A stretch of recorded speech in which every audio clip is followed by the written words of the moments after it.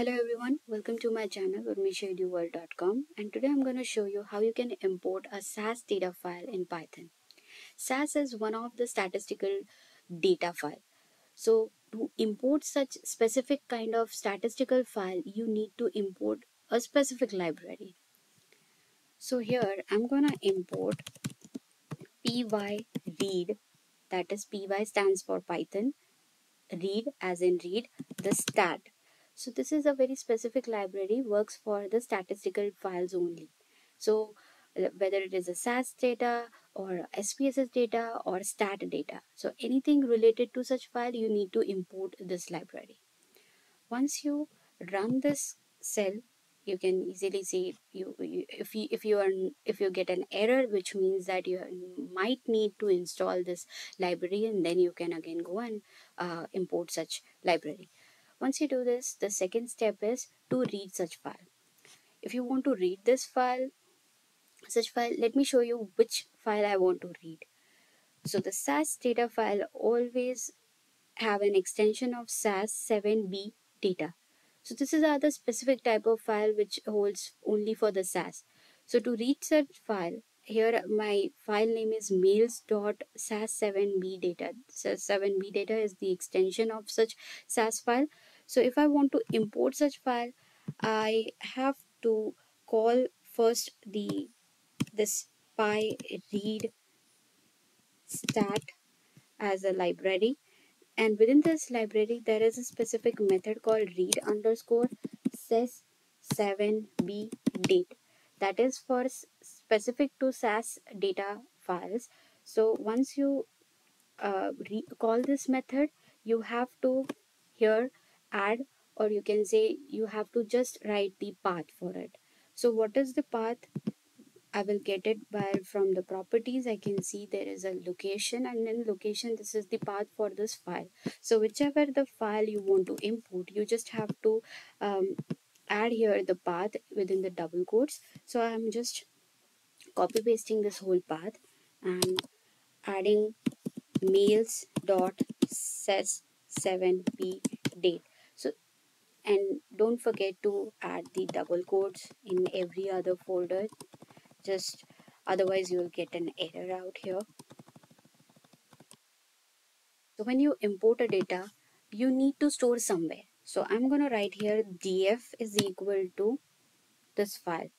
But other than this, such statistical file also stores some metadata. So for this, I'll just add a comma and write metadata. Just you can name it anything, but I want to name the same thing that it gives you the exact data. Metadata is for, let's say you want to have the column names, you want to get the column labels, or how many number of rows are there, or how many number of columns are there in this file. So such kind of an information you get it from this metadata. So in such file, if you want a specific details for this, so using this df comma meta, you will get both the details. Df will store you the exact data file, what is there within the file, and meta will give you such kind of an information. So this is how, let's run this first, the cell. Okay, this is successful. So after that, the last step is to read the file. So while reading the file, I just only have to write df.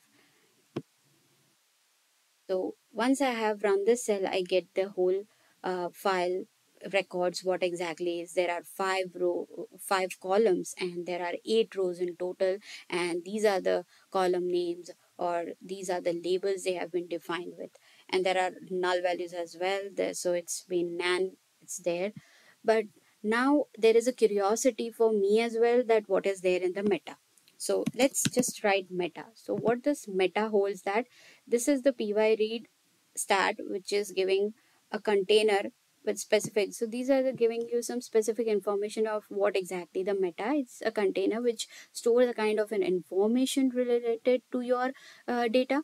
So let's see, let's have a specific things what the metadata stores. So metadata dot column names. Let's say I want to get the column names. Let's run this cell. See, You'll get the name, score 1, score 2, score 3, and gender. And all this in the form of list. So it will give you all the column names. Similarly, if I want to get the meta dot column labels, then it will give me what exactly the labels are: name, store, score 1, score 2. Similarly, so same thing you are getting right now for the label and the names as well. If I want to have the number of rows, then meta, just want to know the number underscore rows. Again, run the cell, you get 8, and which is exactly imagine you are having 8 rows. From 0 to 7, if you add and calculate this, you will get the total number of rows as in 8. Similarly, if I want the number of columns, then meta dot number underscore columns. This will give me 5, and which is exactly matching with what we have. The number of columns are also 5. So this is how you can get the details from the SAS file, and also you can read the file. I hope you like this video. So if you want to have such videos, please hit on bell icon for more notification, and you will get the first information about my videos that I have uploaded. And please like, share, and subscribe to my channel. And thank you so much for watching this video.